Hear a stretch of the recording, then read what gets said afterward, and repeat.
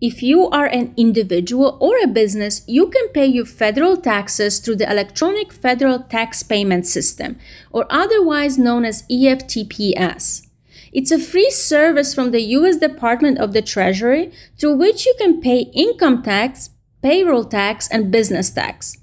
I will show you how you can pay your quarterly payroll taxes on Form 941 with EFTPS. Before you can use the system, you have to enroll online. Go to eftps.gov and click the Enrollment tab. Select the Business, Individual, or Federal Agency option. If you enroll as a business, you have to provide your company and contact information, as well as banking, routing, and account number that will be used to make tax payments. After you submit the application, you will receive a PIN in the mail from the US Department of the Treasury. You have to use this PIN to finish your online enrollment by creating a password. After that, you can start using EFTPS to make tax payments. Once you have your credentials set up, go back to EFTPS and select Make Payments. To make the payment, you have to provide tax form number either by typing it in the search box or by selecting it from the most common or all the forms. Form 941 is a tax form employers use every quarter to report their employees' wages and payroll taxes to the IRS.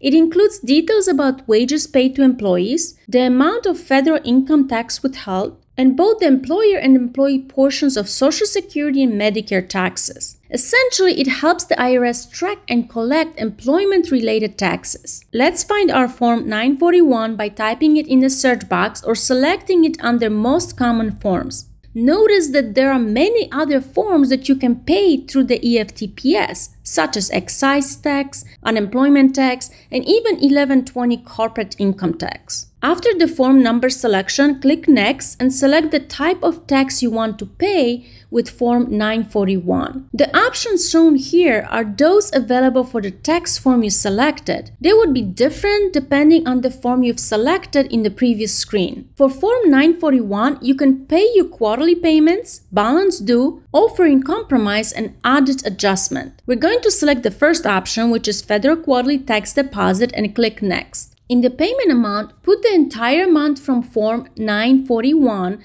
which includes your income tax withholding, Social Security, and Medicare tax. Let's say we will pay $500. Under tax period, select the quarter for which you are making the payment and the year. Generally, Quarter 1 payments are due April 30th, Quarter 2 payments are due July 31st, Quarter 3 payments are due October 31st, and Quarter 4 payments are due January 31st of the following year. Settlement date is the date on which you want to make the payment. You can use the calendar to select the date in the future. At the bottom, you should see the bank account number that you provided during the enrollment. If you want, you can change that by selecting the Change Account option and providing new bank information. Once you're done, select Next. In the previous screen, we provided the total amount of tax on Form 941, but on this screen, you will have to specify exactly how much of it should go towards the subcategory amounts that are Social Security, Medicare, and tax withholding. It is not required, but if you do use them, make sure they add up to the total amount, in our case, the $500. The Social Security tax is 6.2% of your income. Each, the employer and the employee, pay 6.2%, so it would be 12.4%